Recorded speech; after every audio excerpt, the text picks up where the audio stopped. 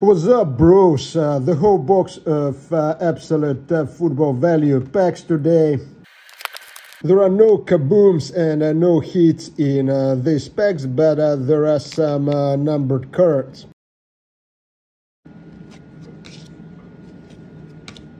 Travis Kelce, Travis Swift, Tua, Kenny Pickett. And I think these silver parallels are not numbered, of course. And these, I think, are blue parallels exclusive to these value packs. And this is some kind of like a combo silver blue parallels. So the text is in blue, but the background is in silver. Maybe this specific Rocky blue parallels, but we'll see. Honestly, I have a hard time understanding how Absolute still exists as a product in 2024, because it has terrible photography.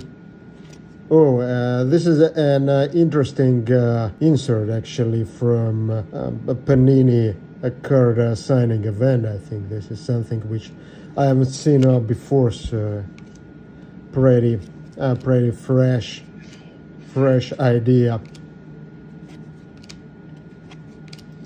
Yeah, in addition to this terrible photography, the card design overall, like with this really weird background, it looks like it was designed using Microsoft Paint by a pre-K student in their arts class. So a very rough design, to say the least.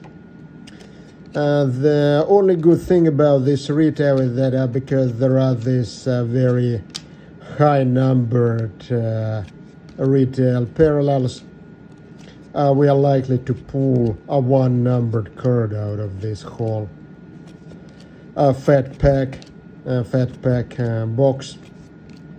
So most likely it will be card number 2, 499, but perhaps something lower numbered as well. Yeah, even at the hobby level, I'm finding it surprising that Absolute still exists, because it's ugly sticker autos, like autos. I have an out of sticker, and then these beautiful one color pieces of jersey which are not associated with any kind of players who are on cards. So it's really only this Kaboom inserts which are carrying the whole product, but I'm not sure if this is enough in our post boom period.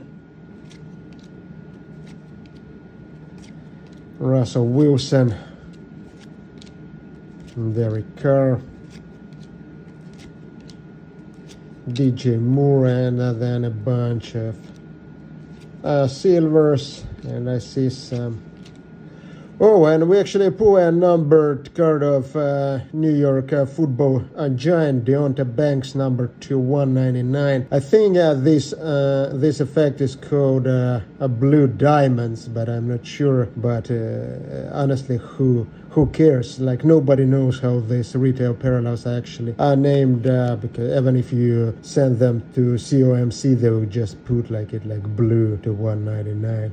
Even if it's not, because nobody opens this terrible retail. But Deonta Banks is a pretty good player, a first round pick by NY Giants, and I think he played most of the games. In fact, started most of the games this season. He's obviously not a quarterback, so his value is very limited, but I like how this is first numbered card, 1 out of 199. So this card alone already like makes this box better than average for me, because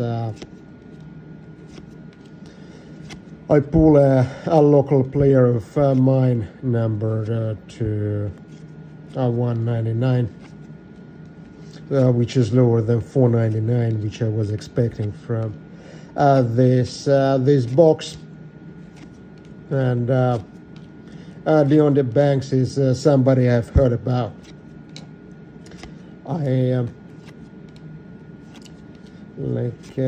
not the biggest follower of Jets or Giants, but yeah, I check the news, and I'm subscribed to like highlights on Facebook or so. So I roughly know the starting players, so that's how I I know Deonte Banks.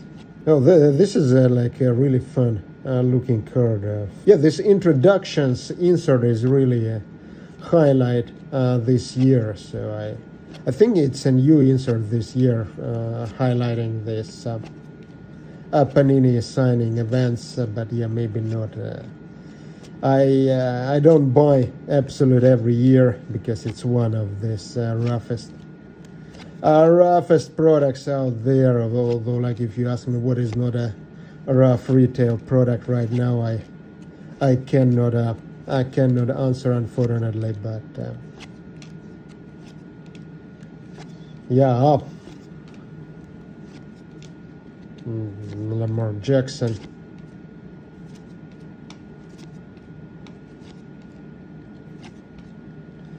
Jack Campbell. Yes, so it looks like this rocky blue parallel there on this shiny silver background. Yeah, overall this is of course terrible value, but at the same time, like I cannot say that this terrible value is somehow unexpected to me. So a disappointment, but not an unexpected disappointment.